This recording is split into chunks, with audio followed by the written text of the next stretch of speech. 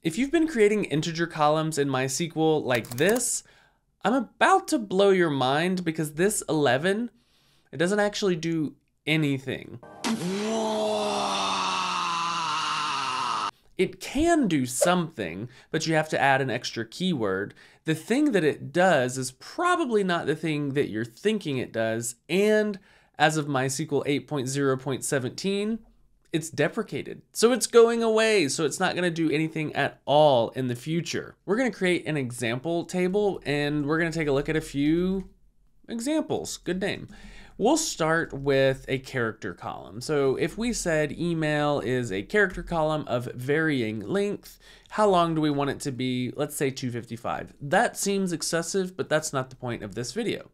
So what we're saying here is that up to 255 characters can go in this column.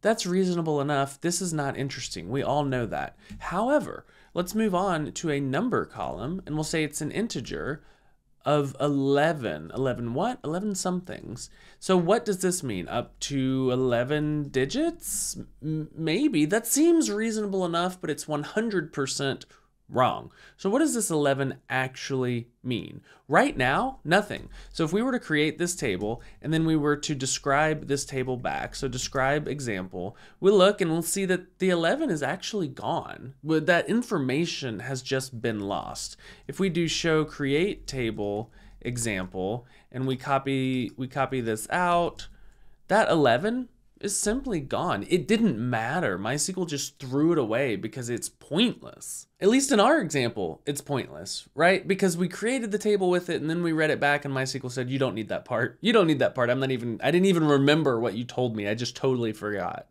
So unlike a character column, that 11 does not determine the underlying size of the column. If you want to change the underlying size of the column, you would have to use one of the different data types. You could use the tiny int, which is a 1 byte column, and the unsigned range is 0 to 255. A small int is 2 bytes, and that goes from 0 to 65,535, which, interestingly enough, used to be the maximum number of rows that Microsoft Excel could support. So if you're ever at a party and you need a little tidbit, maybe try that one. That's a pretty good one. Moving up, you've got the medium int, the integer, and the big int, and those maximum values just get truly enormous when you get up to the big integer column. So what does the number in parentheses actually do, or what was it supposed to do? Because now it's deprecated and it's going away forever, and so it doesn't really matter what it does. I can still tell you, it is only useful when you combine it with a zero fill keyword. So if we look at our table again, let's drop table example. We'll get rid of that. And we're gonna say int 11 zero fill. And now if we run that and we say show create table example, and we read this back, let's see if MySQL retained it. It looks like it did retain that int 11 and the zero fill. It also forced it to be unsigned. So when you add the zero fill keyword, it forces it to be unsigned. Let's insert some data and see what this looks like. So insert into example, we'll put email and num, and we'll say values are foo, and we'll just put 1 in there and see what happens. We've got 1 row in there, select star from example, and if we look at that, we see that number or num has been 0 padded. It's been filled with zeros until it reaches 11 characters long. That's what the 11 does.